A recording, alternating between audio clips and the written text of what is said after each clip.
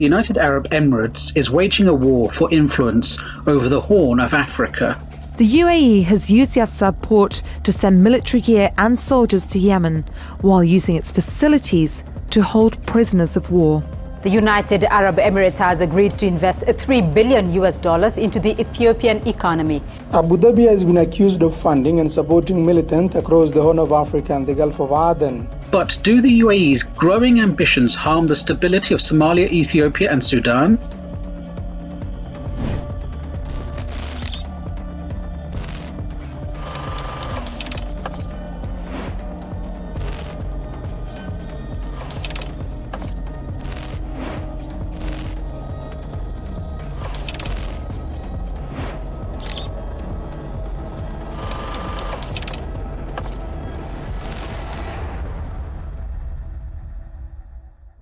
Since the 2011 Arab Spring, the United Arab Emirates has been taking an active role in a number of hotspots from Egypt, Libya to Yemen.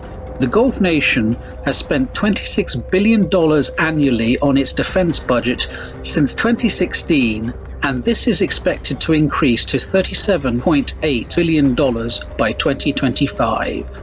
A growing security and war industry with military deployments abroad, US generals often refer to the Sheikhdom as Little Sparta. As of 2020, the UAE has military bases in Eritrea, Djibouti and Somaliland, which further indicates the importance of the Horn of Africa to Abu Dhabi.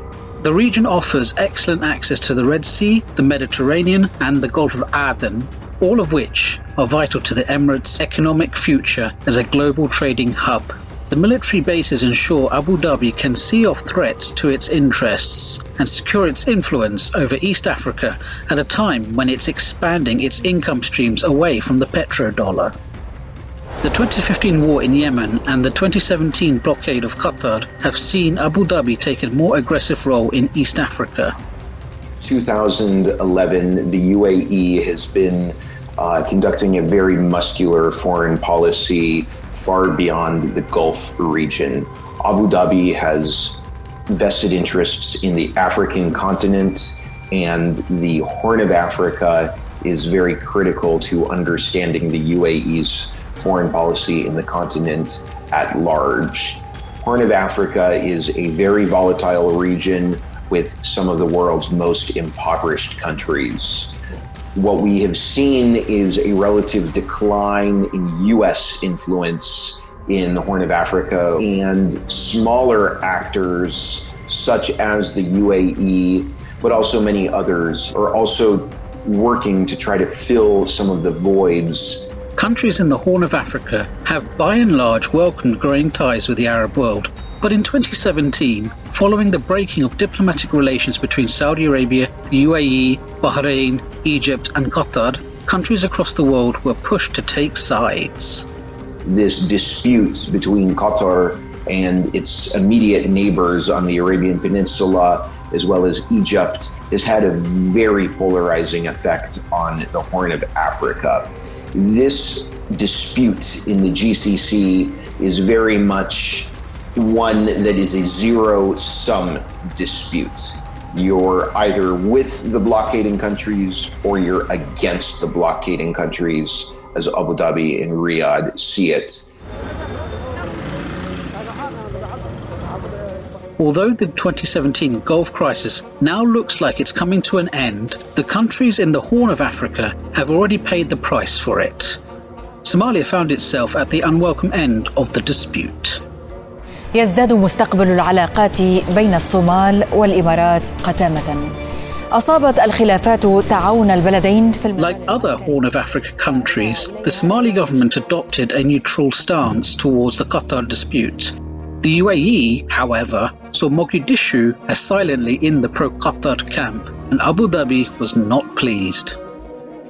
In 2017, as President Mohammed Abdullahi Farmajo assumed office, reports circulated that Qatar and Turkey had funded his campaign, and further claims of official appointments to prominent positions within Farmajo's administration having ties to Doha and Ankara unnerved Abu Dhabi. The United Arab Emirates is ending a military training program in Somalia and closing a big hospital there. The Somali government alleges the UAE is now actively destabilizing the country, accusing it of funding opposition forces. These suspicions intensified after Dubai Ports World, DP World, bypassed the central government of Somalia and signed a deal with the semi-autonomous region of Somaliland to develop and operate Berbera Port. DP World even brought in Ethiopian investment and gave Addis Ababa a stake in the port. Mogadishu declared the deal illegal and tried to block it by taking out a complaint with the Arab League. Somaliland leader Musa Bihi Abdi said Farmajo's government was declaring war by attempting to block the deal. Under the deal, Somaliland stands to get an investment of up to $442 million and a separate agreement with Abu Dhabi to allow the UAE's military bases in the region could bring in a further $1 billion. Decades of civil war and the presence of extremist groups make Somalia a very fragile country. Fears the UAE's involvement could harm the country are a cause of constant concern for Mogadishu.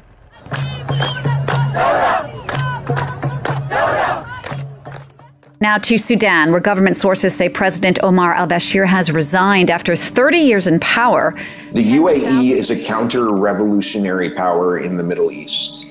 The UAE does not want to see any democratic projects succeed, not only in Sudan, but anywhere throughout the wider Arab region. This has to do with the UAE's concerns that demands for democratic change could build up not only throughout the Maghreb and the Levant, but that these winds of change could blow into the Gulf and into the UAE itself. In 1989, Omar al-Bashir, a military commander, launched a coup and seized political power in Sudan. By 1993, he declared himself the president, and his political party, the National Congress, became the dominant political force. The National Congress is Muslim Brotherhood aligned, and as such was generally treated with suspicion by Saudi Arabia and the United Arab Emirates. However, in the 2010s, al-Bashir's regime began distancing itself from the Brotherhood in order to improve relations with the GCC countries. We definitely saw Bashir's regime and the UAE grow closer during Bashir's final years in power. This was all underscored by Sudan's decision to deploy forces to Yemen to strengthen the Saudi-led coalition. And then in 2016, we saw Sudan sever diplomatic relations with the Islamic Republic of Iran. All of this underscored how Bashir was moving Sudan into greater alignment with the GCC countries. Closer relations with Saudi Arabia and the UAE had a price. In 2015, Riyadh formed a coalition to intervene in Yemen. In 2011, the Yemeni government led by Ali Abdullahi Saleh faced mass street protests known as the Arab Spring. Pressure would force him to step down in 2012. The power vacuum led to large parts of the country being taken over by the Iranian-backed Houthi group. The Saudi-led coalition aimed to crush the Houthis and declare war on them. Sudan became an important member of the war coalition. There are 10,000 of us in the Emirati Sudanese division, and there are other Sudanese units too. Whatever happens, we'll stay here to fight with the Arab coalition. The Saudi-led coalition started to having huge problems in their fight against the Houthi rebels, and there were deaths of Saudis and Emiratis, and officials in Riyadh and Abu Dhabi wanted to minimize the number of their own civilians who were losing their lives in this war in Yemen. This is where these mercenary forces from Sudan became very useful, and essentially just for money, these Sudanese mercenaries would engage in some of the ugliest fighting in Yemen. To put it simply, they were used as cannon fodder in the conflict. Now, many Sudanese citizens objected to this issue of Sudanese mercenaries going to Yemen to fight for money was an issue that the revolutionaries focused on very heavily. The revolutionaries wanted to change Sudan internally, but also externally. One of the ways they wanted to change Sudan's foreign policy was to end this practice of giving Sudanese mercenaries to Arab Gulf states for the fight in Yemen. In 2018, a popular uprising took place against Omar al-Bashir, and in April 2019, the military forced him from power. The military then formed a new government with civil opposition groups with the aim of transforming Sudan into a fully fledged democracy, and the UAE moved to minimize the potential damage to its interests caused by the revolution. When the revolution was taking place in Sudan and anti-Bashir protests were gaining momentum, the UAE essentially threw Bashir under the bus. After Bashir was ousted, the UAE had an official narrative about what happened in that revolution. And this narrative was that the people of Sudan revolted against Bashir's government because of their opposition to the Muslim Brotherhood. UAE and Saudi Arabia pledged a huge amount of money to the Sudanese deep state. And by the Sudanese deep state, what I'm really talking about is the Sudanese military. The Sudanese military, being very close to the UAE and Saudi Arabia, was, according to Abu Dhabi, supposed to ensure that Sudan stays closely aligned with the UAE on regional issues and that Sudan remains a very UAE-friendly country.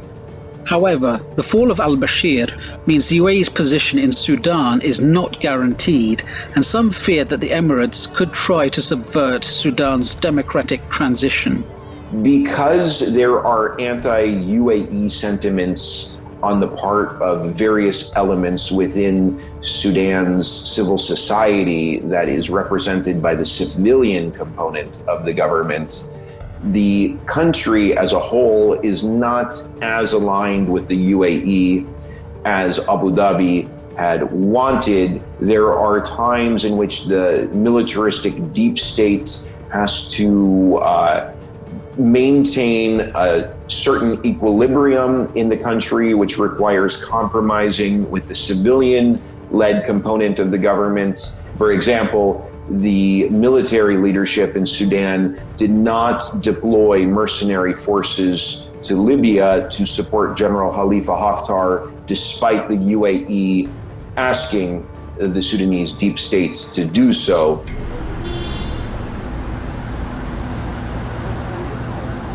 Ethiopia seems to have benefited hugely from the partnership with the UAE, as the East African country has emerged as a big investment opportunity.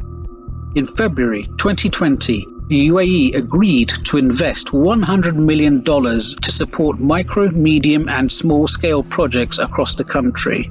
Additionally, the UAE has pledged to build an oil pipeline between Ethiopia and Eritrea, which will provide the landlocked nation with much-needed energy. Indeed, this energy deal is possible after the UAE engineered a peace treaty between Eritrea and Ethiopia in 2018. The peace agreement was held up as an example of the UAE's prowess. Ethiopia managed to gain these benefits while avoiding the polarizing effects of the Qatar blockade. What is notable is that, to the credit of the Ethiopian leadership, this landlocked African country has done an impressive job in terms of circumventing polarizing pressures on Addis. Officials in Addis have refused to take sides in conflicts taking place outside of Africa. So when the Qatar dispute began, Ethiopia was keen to maintain good relations with the countries blockading Qatar, as well as the Qatar-Turkey bloc. In November 2020, armed conflict broke out in Ethiopia's Tigray region between the government forces and a powerful regional rebel army. The rebel leader openly accused the United Arab Emirates of carrying out a drone strike in Tigray from its base in Eritrea at the behest of Addis Ababa. While evidence has yet to emerge of the strike, it does indicate there is some local anxiety about the role Abu Dhabi might be playing in this potentially explosive situation.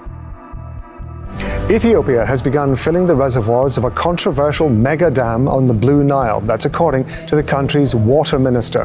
Egypt and Sudan had requested the Grand Renaissance Dam not be filled until an agreement is reached. Ethiopia could cause issues for the UAE and Saudi Arabia. As another close ally of the Gulf states, Egypt has expressed anger at Addis Abeba's dam across the River Nile.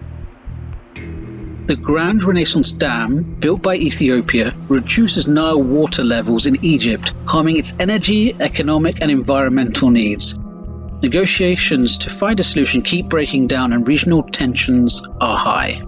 The dispute involving Ethiopia, Sudan, and Egypt raises the stakes to an incredible degree. Although it's very fortunate that these tensions have not manifested in any military confrontation, there are some regional experts who warn that a war over the dam is a possibility that cannot be ruled out. If such a nightmarish scenario were to unfold, we would have to keep in mind that Saudi Arabia and the UAE are very close to Egypt. It seems to me a very safe bet that Egypt would receive support from the GCC countries if there were to be a war between Ethiopia and Egypt over this dam. The Horn of Africa is a playground for rising UAE aspirations and is a microcosm of what the UAE aims to replicate across the African continent. Much of this is driven by the decline of US influence globally. New regional alliances and powerhouses are emerging to manage international security. However, the UAE does not exercise total control over East Africa and is still in its early stages of developing its reach and influence. The Horn is full of flashpoints, and the UAE could either help stabilize or destabilize the region.